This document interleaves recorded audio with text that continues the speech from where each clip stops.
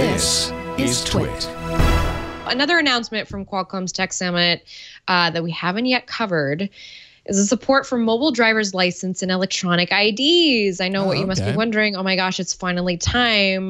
Where has this been? At least especially here in the US.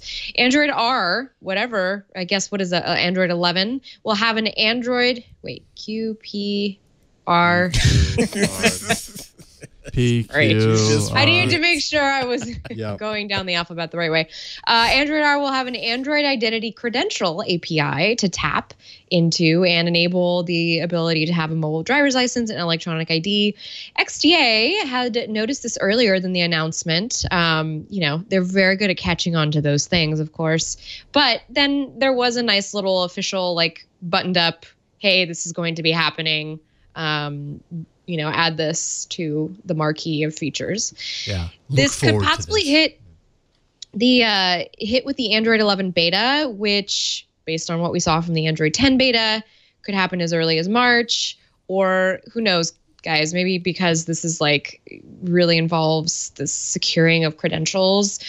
I wouldn't be surprised if this wasn't something that came out at the actual release. Yeah, totally. Android 11 versus beta. You know what I mean? That's our kind of like that's a great captures. point. Yeah, don't put it in beta. Please don't.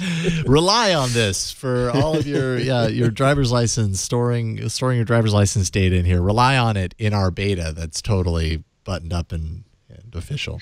Not at all. I wonder what Mr. Gibson thinks about it from security. Yeah, I'd be really curious to hear what his thoughts on this.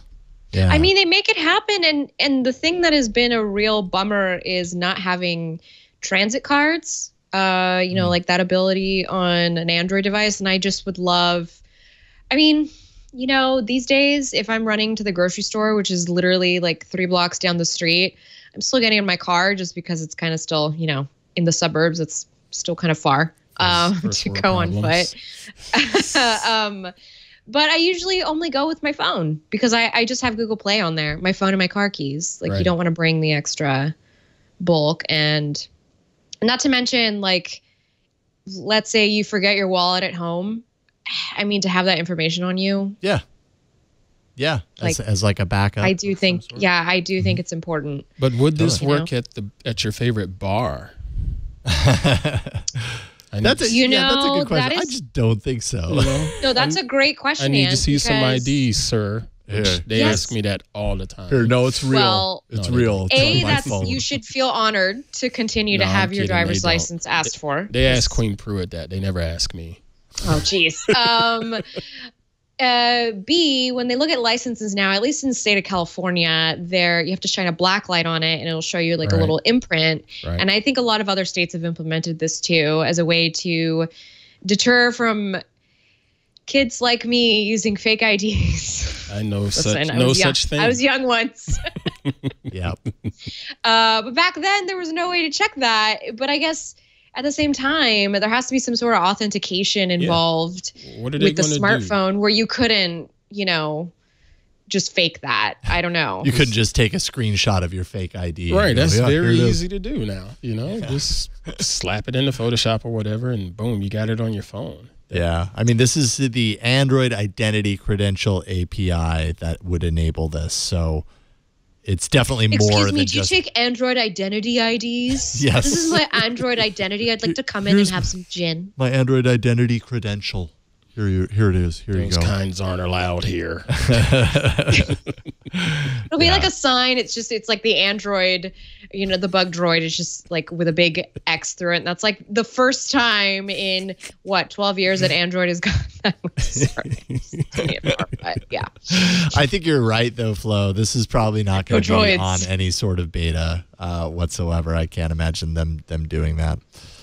Certainly not allowing people to rely on it, but I know very little about how this technology is developing and how it operates. So I'm curious to learn more. But does this now? Again, even thinking about it beyond the bar, what happens when you get pulled over? How are the law enforcement going to be able to make sure that it's usually you, because they have to take it from you and punch in whatever the identification is, so they can scan you and make sure you look okay and whatnot. But you just going to hand over your phone? I'm not. Yeah, right. Here's my unlocked phone so that you can take a look at the driver's license that's on it. And that's a really good point. Whatever else you want to do with it. Want to do it. Yeah, it's a really good point. I mean, the reality is we don't know how it's going to operate at this point. We don't know what the systems are going to be in place. I'm sure if and when it happens, like this totally seems like one of those technologies that like, sure, we're early, but there seems like a lot of other aspects, like real world aspects that would have to be ironed out for, let's say, police, departments, police precincts to feel comfortable taking your phone, taking some sort of credential off your phone and accepting that in place of the legacy. Hologram. Here, yeah, take the hologram. Totally. So I would imagine, I wouldn't be surprised if it took longer for this to mature.